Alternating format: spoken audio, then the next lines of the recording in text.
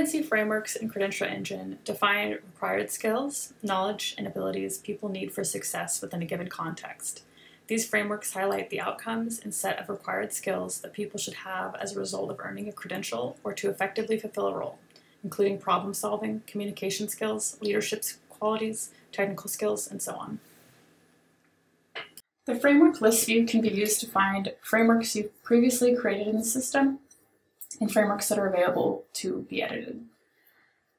At the top, you have a search bar, which you can search for terms that are in your frameworks. You can also filter the search term by clicking the filter button on the right side. It'll open a menu on the right, and you can limit your search term to specific parts of the framework or competencies.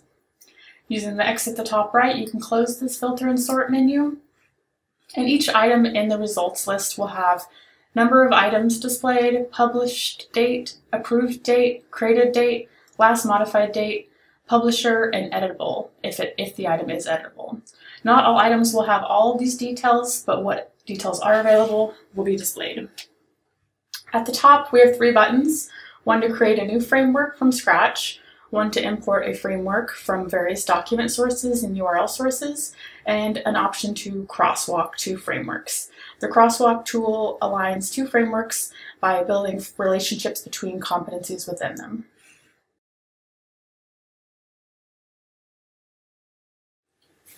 The first import we'll go over is importing a framework by copying and pasting text from a document. From the Frameworks view, click the Import Framework button. You'll arrive on an Import a Framework screen with some options at the top that are File Import, Remote Server, Paste Text, and URL Source. We're going to start with Paste Text. As you'll notice on the right side, there's some contextual information about the specific import workflow you're using. It gives us some helpful information and instructions. Looks like we should copy and paste from a document, give the framework a name, and make sure each competency is on a separate line. 1 space indicates 1 level of indentation in the hierarchy, and we'll see a preview on the right side. I'm going to go ahead and close this contextual feedback, and I'm going to copy my entire framework that I have over in this document on the right, everything short of the title. I'm going to go ahead and close this and expand my window.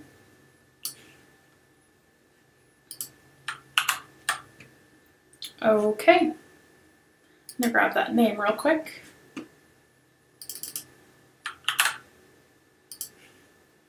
Paste the name here. And now I have a preview of the framework that would be imported on the right side. I'm going to expand my text box a little bit. And for this copy-paste import in this specific framework, I know I want everything nested under Domain 1, non-clinical operations. So I'm going to go ahead and follow the instructions that said, add 1 indentation to nest items in the hierarchy. And for this, I'm also going to remove 1A because I know I want to add that as coded information later. So I'm just going to delete that on the left side, add 1 space for each competency. And as you can see on the right side, the framework to be imported is updating. You might have just noticed that if we do 1 extra space, it'll indent at another level in the hierarchy.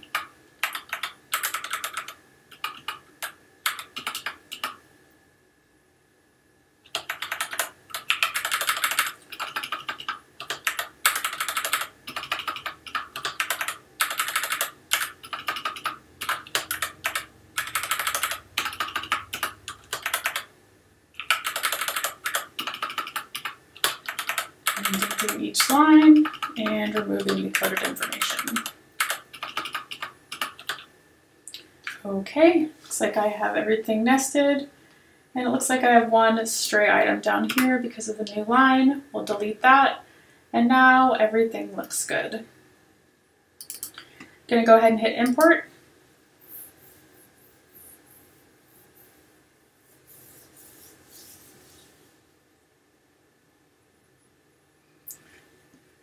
And now the framework has been imported into Credential Engine's Credential Publisher.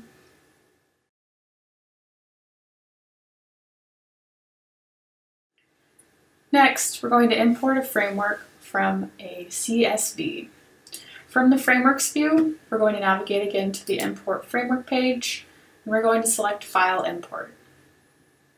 On the right side, we'll see some contextual information again and some supported file types. We're interested in CSV, so if I click CSV, it'll tell me a little bit about the supported formats, provide some templates and examples. In this case, I already have a framework or several frameworks that have been prepped in an Excel sheet, which I exported as a CSV. This is using the CTDL-ASN format. I'll go ahead and close this. And as you can see up here, I have an Excel sheet and then some ready to upload exports that I have done. So I'm going to go ahead and grab one of these ready to upload, and you can see the Excel sheet example down here. The original data source and the ready to upload with a template. I'll drag this over the files to upload. It should show the name when you do this. I'm going to go ahead and click Process Files. Now it's telling me that there are 4 frameworks and 210 competencies detected. This is just some helpful information to make sure your file is set up correctly. So that looks good to me. I'll go ahead and click Import. And now it's going to process this CSV and create the frameworks. Since this file had 4 frameworks, it's not going to immediately open any single framework. It instead will take us to the Frameworks view and show us these 4 frameworks at the top. You can see Information Technologies, Computer Science, Information Technologies AS versus BS, and Data Analytics BS. I'll go ahead and open one of these just to show you the imported framework. And that is an import using a CSV.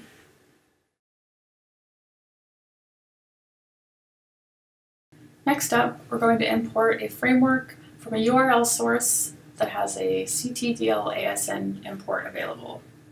From the Frameworks page, I'm going to navigate to the Import Framework page.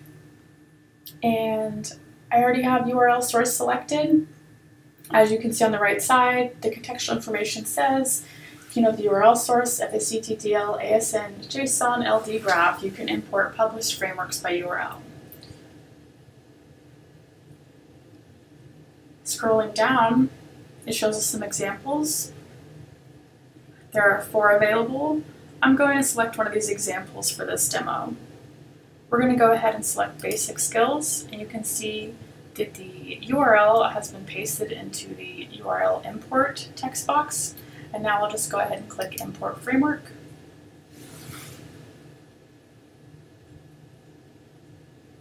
And in this case, the framework's already been imported. I'm going to go ahead and hit Confirm because I do want to import this again right now. If the framework is not already in the system, that message won't show up. On this import workflow, we're actually going to be displayed with a preview of the framework to be imported, much like with the paste text workflow, except for in this case, there's a lot more information available because this framework is live somewhere out on the web. So I'm going to go ahead and just review this information, make sure it's correct before I hit Done Editing and import the framework. There are labels available, coded notation, canonical URL, credential engine URL, and CTID. If something were incorrect here or I wanted it changed, I am able to make some edits in this workflow.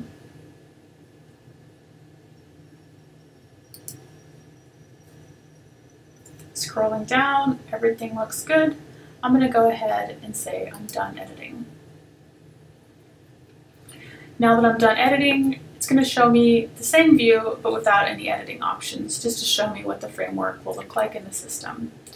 In this case, there's some options up at the top. If you're performing repeat tasks, you might want to import another framework, export it from here to various formats, or in this case, I'm going to go ahead and click View in Editor to view it in the editor. And now we can see the framework is available in the editor.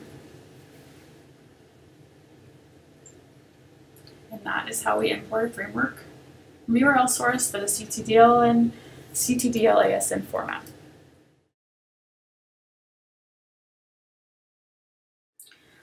The last import we'll do for this demo is a case import using a remote server.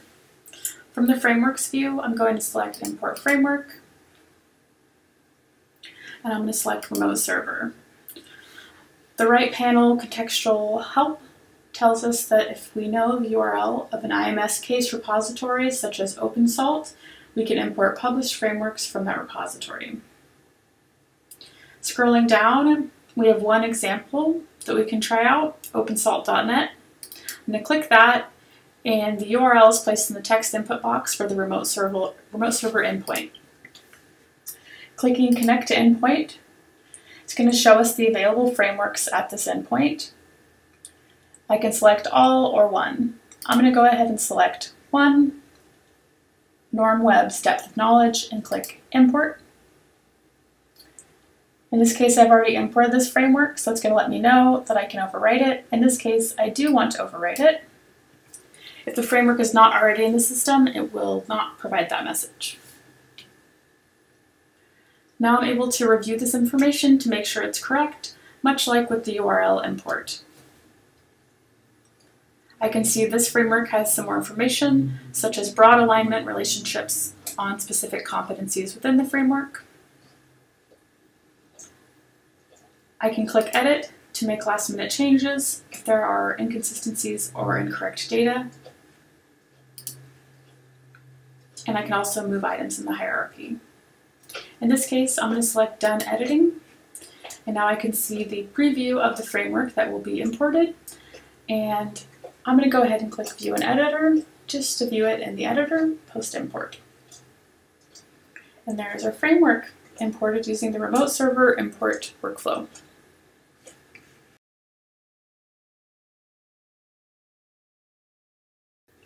Now that we've imported some frameworks, I'm going to show you some tools in the framework editor. I'm going to go back to my frameworks page, which is the available list of frameworks, and I'm going to select one of the frameworks I recently imported. In the framework editor, there are 3 view modes: low detail, moderate detail, and high detail. Each view mode has specific properties within the framework details at the top and the competency details within the framework that show. So right now on low detail, we can see we have competency label, competency text is the one without a label, competency category, encoded notation. In the framework itself, we can see we have information technologies, which is the framework text or competency text, and a description. If we click on moderate detail, we'll see now we also have publisher name and publisher. And let's see if anything new showed up in competencies. It looks like moderate detail didn't add any new properties to our competencies, but if we click high detail, now we can see URLs and IDs. So we see canonical URL, Credential Registry URL, and CTID. Clicking a detail view that's already selected will unselect it and go to the lower level detail view, except for in the case of low detail, which is always shown. And that's how you change your view modes of properties in the framework editor.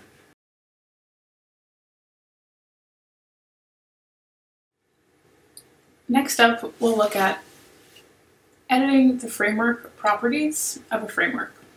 With the same framework open, at the top I see the name of the framework, and I'm just going to increase the details here. If I want to edit the details that I can edit here, while hovering over this framework object, on the right side a little edit button will appear.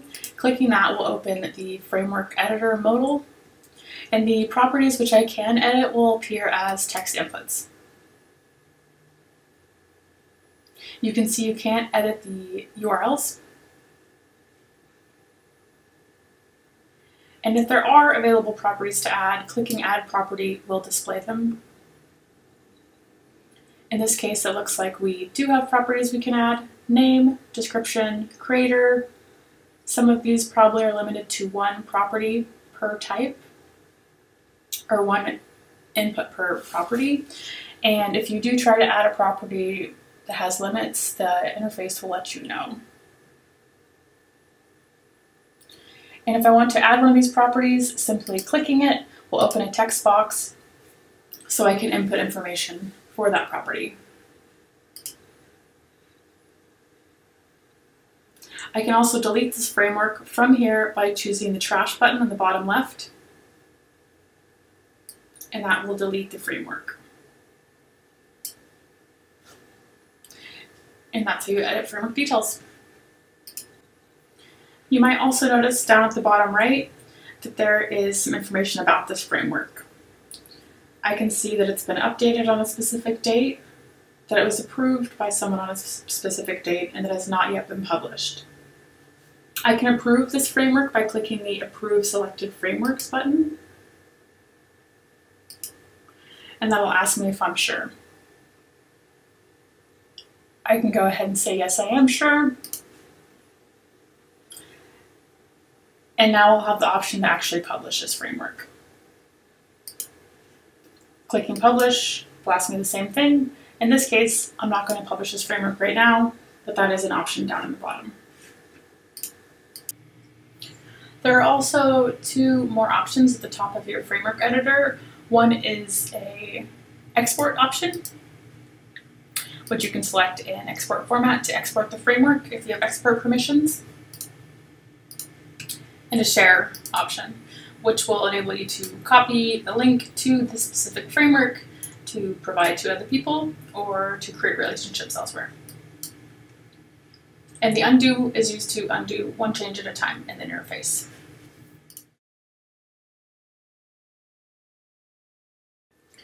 Editing competencies is much like editing framework properties in the framework editor.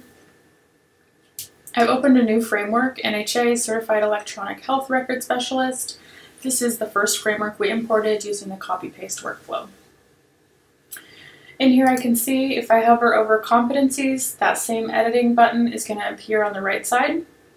If I click that editor button, the Edit Competency modal opens up and I can see the competency text displayed at the top, and I have some options down at the bottom. I can delete the competency, I can remove it from the framework, which means it will still exist in the system, just not in this framework.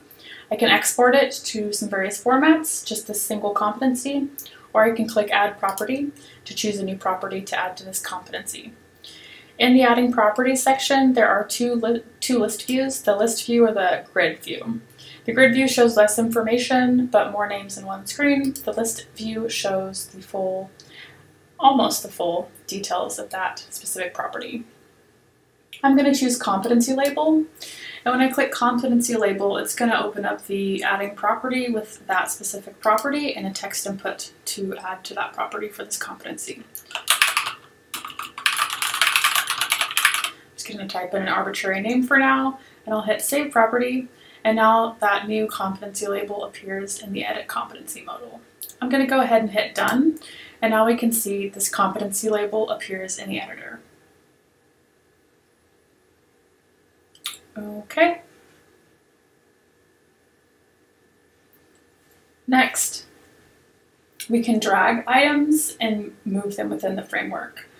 While hovering over a competency on the right side, you'll see a little arrow icon that indicates you can move that competency. Holding that down, while the orange border appears, I can move that item within the framework. I can nest it under an item, and now an arrow will appear to indicate that there is more information for that competency, which I can collapse or expand. Clicking Undo will undo one change at a time, and it just undid that move.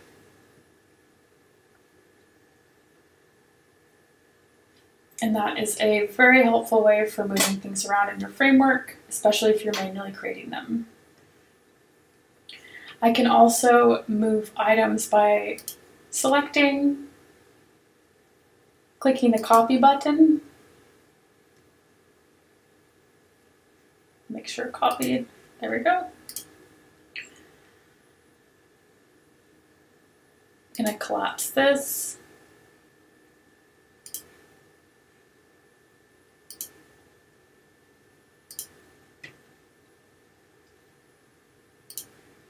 And now I'm going to paste here, and you can see it's pasted it underneath the parent item, provide support to patients, since I had that option selected.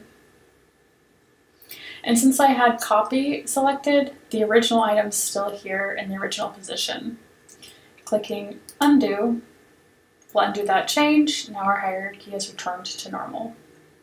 I'm going to unselect both of these. And I'll select Verify Patient Identifiers again. I'm going to select Cut this time, and now the item has disappeared. I'm going to select a competency and say I want to paste it there. And now it appears underneath Coordinate Patient Workflow within the facility. Again, I can click Undo and undo that single change.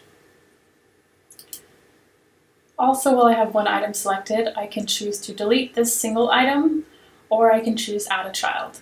If I choose Add a Child, it's going to ask me if I want to search for competencies within the system or create a new one from scratch. I'm going to choose Create New. And now the Edit Competency modal has opened up with a new competency in the competency text, which will display until I've changed that name. I'm just going to call this Child Competency, and I'll hit Done. And now it added that single element as a child to verify patient identifiers. And again, I can hit Undo, and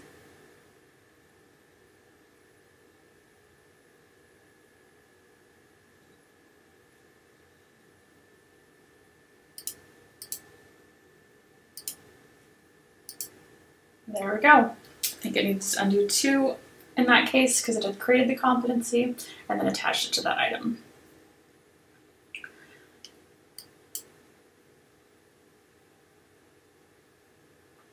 And if we don't have anything selected in the editor, we can choose Add Competency at any time. And it'll give us those same 2 options, Create New or Search Competencies. I'm going to choose Create New again.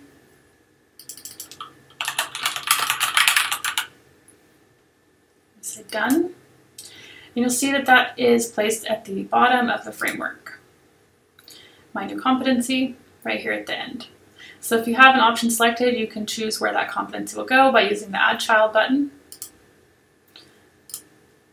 Not Edit Multiple in that case, because that's several I'm selecting. Add Child. And if you don't have anything selected, then Add Competency places the competency at the end of the framework. And again, clicking Undo, you'll see it undid that to New Competency because that's the default name for that competency when it's created. If I click Undo again, now that's gone.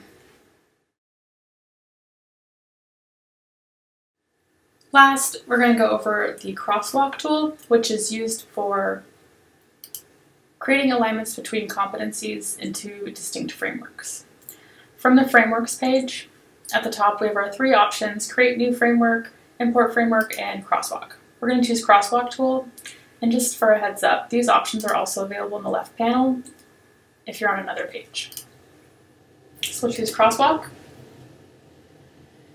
And in the Crosswalk tool, there are 4 steps. Select source, select target, align frameworks, save and review. For Select Source A, this is a framework that we need to have ownership of, and that's because we need to have ownership or editing capabilities on at least one of the frameworks. That's because the frameworks need to save these relationships to one of the frameworks or both of the frameworks. So this is our way of ensuring that you are set up to successfully save these relationships. I'm going to search for a framework, Education Design Lab, 21st Century Skills. And for the target,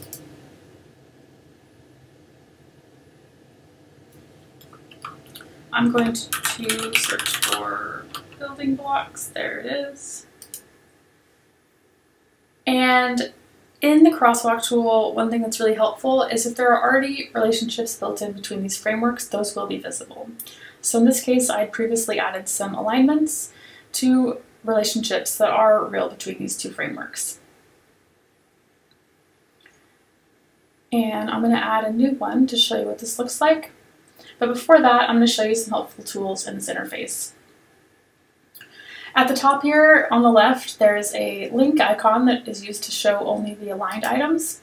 If I click that, the list view returns only the items with relationships added. If I choose the unlinked button, it shows only the options or the competencies in this framework that do not have relationships assigned to this framework on the right.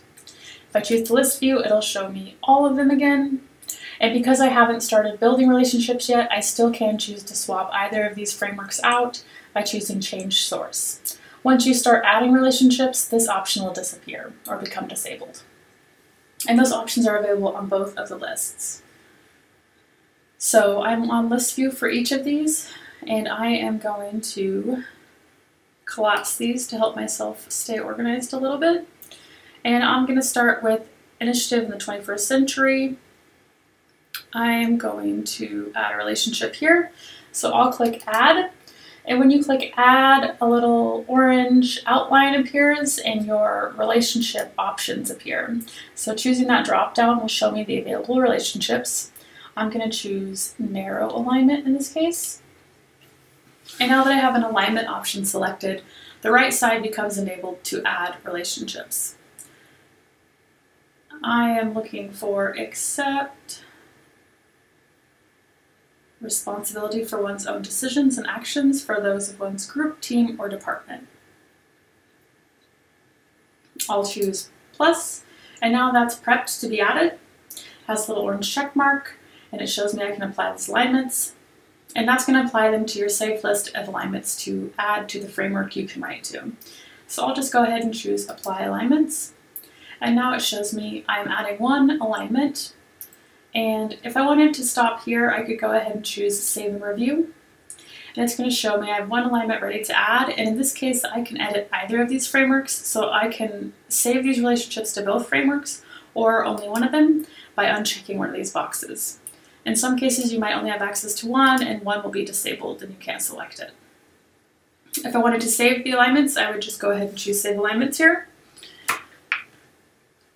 And in this case, I'm going to go ahead and show you what one of these frameworks looks like after it's been published and alignments have been made. So this is Education Design Lab, 21st Century Skills from Education Design Lab, their framework. And it's been published and it has lots of alignments made. There's lots of information here about this framework.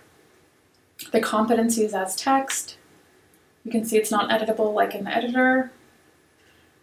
All the properties that we added, if they have information available. And this is where those relationships are. So we can see that collaboration has a lot of relationships to that building blocks Department of Labor framework. And the competencies within that also have some alignments made. And we can keep scrolling, see all of the alignments that have been created between these two frameworks. In this case, there might be other frameworks too, but this one was aligned to the Department of Labor. And down at the bottom, there is a JSON LD button. And if I click that, it's going to open up the actual raw metadata information for this framework. So this is all the information that we've seen in the editor and in this view here, but as the actual JSON metadata. So it has the URL, the ID, and all of that information as it is. So this is what's ingested across systems. This is what can be connected to. This is the raw metadata.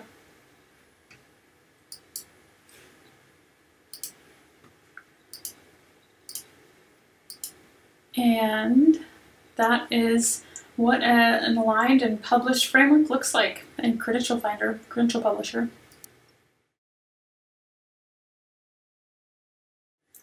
And the last thing I'll show you is, right now the documentation link isn't updated on the side navigation, but it should be up very soon, so this should be available by the time you're seeing this. There'll be an icon here to direct you to the documentation, and the documentation looks like this. There is some introduction about what some pages might have, but the most helpful components will be managing frameworks. You can see a lot of the topics we've gone over are here. Sorting and filtering frameworks, adding competencies, configurations if you have access to them. But the main thing that will be helpful to you is the actual editing, frameworks, sorting, filtering when you're searching for things within the system. The Crosswalk tool also has a guide. And if you're using taxonomies or concept schemes, they'll be available here also.